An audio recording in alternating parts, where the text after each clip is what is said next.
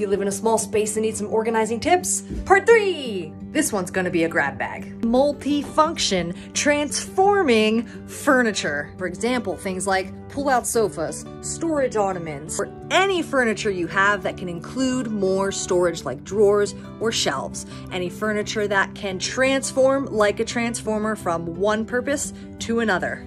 You don't have to unpack everything. In my studio apartment, there was stuff I just didn't have space for until I moved. I kept some tubs and bins tucked away in little corners. You can buy bed risers for about $15 and raise your bed 4 to 9 inches. Lay out your rooms like a preschool. You know how preschool has designated areas for different activities? Here's what I mean. This room I'm in now replicates what I did in my studio, only things were a lot closer together and I would have to kind of shift things in order to create the activity space. Workout space, TV area, music, reading. Comment below on your favorite small space organizing